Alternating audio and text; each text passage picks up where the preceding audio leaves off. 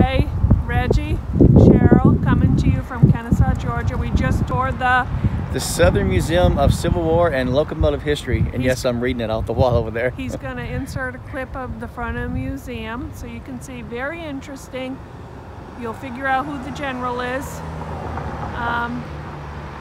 It's a cute little museum. $10 per adult entrance fee. So only took us a little bit of time to get through, what, an hour? Plus an hour because we watched that movie. Yeah. But check it out if you... Have you ever heard of the Great Locomotive Chase? Andrew's Raid? Well, this is kind of where it started at. The locomotive was made famous by its participation in the Andrews Raid of April the 12th, 1862. The general was stolen by Northern raiders who were unsuccessful to wreck the Confederate supply line between Atlanta, Georgia and Chattanooga, Tennessee, and recovered by the Southern crew after the 86-mile chase. It's so famous that motion pictures got a hold of it and made movies out of it. Even Disney made a movie about it called The Great Locomotive Case in 1956. Now, the General itself was built in 1855 for a Western and the Atlantic Railroad Company. Remember me talking about the 86-mile chase? This incident led to the awards of the first Congressional Medals of Honor to the men who stole the General.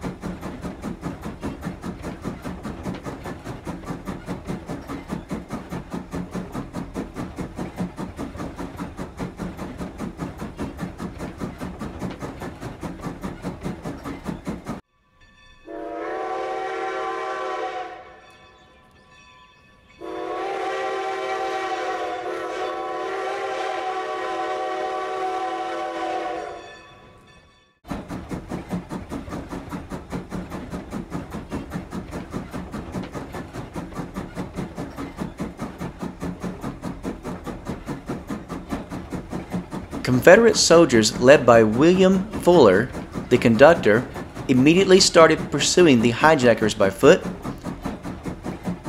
until they commandeered the Texas locomotive, which they had to run in reverse as they chased the hijackers.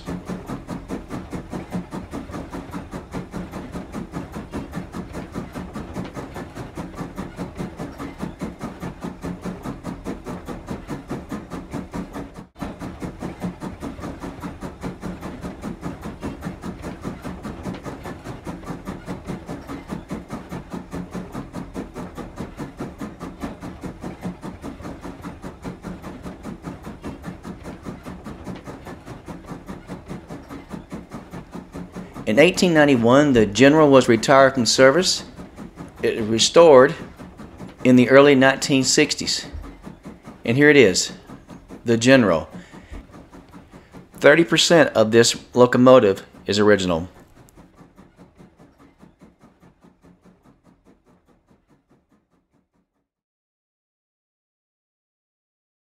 But check it out. If you are following us, subscribe, like, do the thing. Yeah, smash that bell icon. Smash it. Come on, smash it. Come on. You want to do it. Smash it. All right. It's getting windy here now and kind of chilly, so we're going to leave. Bye for Until now. next time, safe travels. And happy holidays. Bye-bye now.